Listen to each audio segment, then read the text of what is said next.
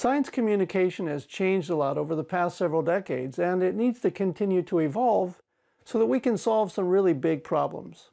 I'm going to use bamboo, oil, and ice cream to explain why I think that YouTube videos made by regular scientists like me with no formal video training can be an important part of this communication evolution.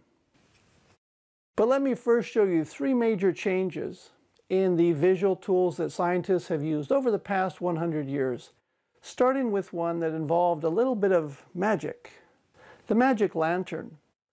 This was the projector for these large slides made of two pieces of glass that held black and white photographs that were often colored by hand.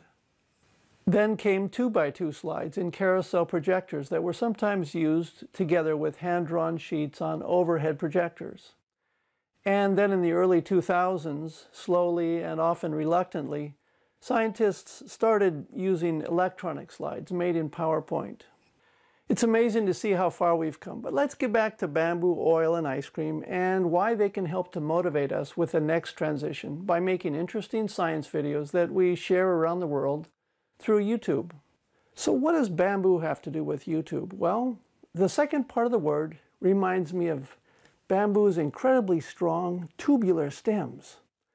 Tubes are an efficient way to get things done. I mean, just think about it. We wouldn't be alive if it weren't for all the tubes throughout our bodies or in all the plants that make our food.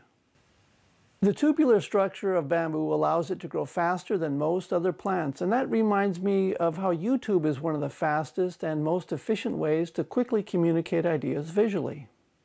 Bamboo is often thought of as the poor man's timber because it's accessible to people with very few resources. This kind of reminds me of YouTube. That's a lot like an open access university where you can learn all kinds of useful things even if you weren't lucky enough to go to university. Now, another amazing thing about bamboo is its versatility and flexibility. I mean, just think, you can eat its tender shoots. You can cook other foods in its green hollow stems. You can weave it into lots of useful things. You can tie things together with thin strips of bamboo. You can use it in construction. You can even make some pretty cool musical instruments from it. Now, similarly, YouTube is an extremely versatile and flexible communication tool for science. So those are the bamboo connections to YouTube. Now for oil. Now, oil reminds me of energy and lubrication. Sharing our science with YouTube videos can energize the information and help to move it from library shelves where it's often stuck or hidden in overpriced science journals that are difficult for most people to access, out to the whole world, where the science can have more of an impact. Now, video can also improve the flavor of science, kind of like when you fry raw onions that are pretty pungent in a little bit of oil. The oil makes them delicious and very inviting. And if you've documented your research with colorful and interesting photos, you can put these into a video to bring out the rich colors and characteristics in the research that are often not very obvious in our somewhat boring and dry research publications. This is very much like when you rub some oil into a piece of wood to make it shine and help to bring out the beautiful patterns and grain in the wood.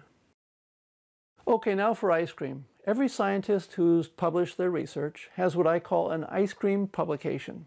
What do I mean? Well, it's your first peer-reviewed publication. And I call it the ice cream publication because my first one was on ice cream. Well, it was actually on ice cream beans. You haven't heard of ice cream beans? Well, there's an interesting story behind how I learned about ice cream beans and then started doing research on the amazing trees that produce them. But you know what? Nobody will ever know that story by reading my ice cream paper. And that's where video can help.